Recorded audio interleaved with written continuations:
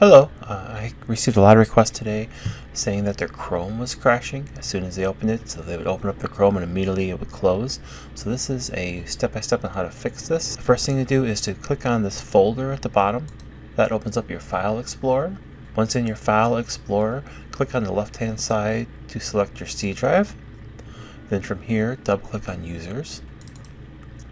From here, click on the name of the user you logged into. Then from here, the next folder you need to open is hidden. So to open it, you're going to click at the top here where it says this PC, OS, users, and your username. Click to the right of it. Then click again to move your cursor to the end.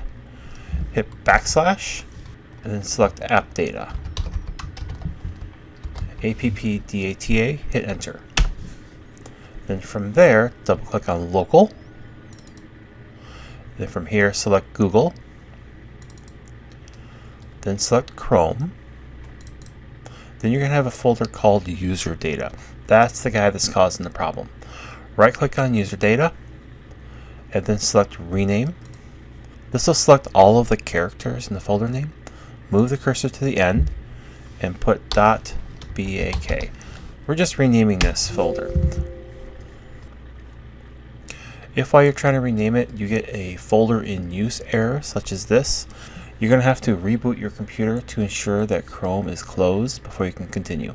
Reboot your computer, do all these steps again, and then do try again. Now that we have the folder renamed, you should be able to open Chrome without having any issues.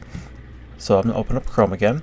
You're going to notice that Chrome has you logged out. That's because we cleared out all of your personal data. But that's okay. You're not going to lose all of your passwords and your bookmarks and everything. It's all tied to your Chrome account.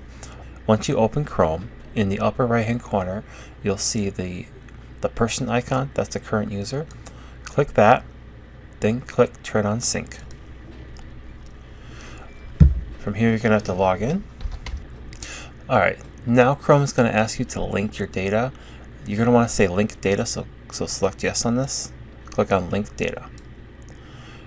And this brings in, now you want to turn on Sync. So click Yes, I'm in.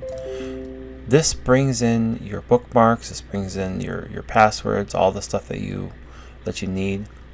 It's also going to launch all the tabs. You're also going to launch a bunch of tabs as all of your extensions load and try to log in.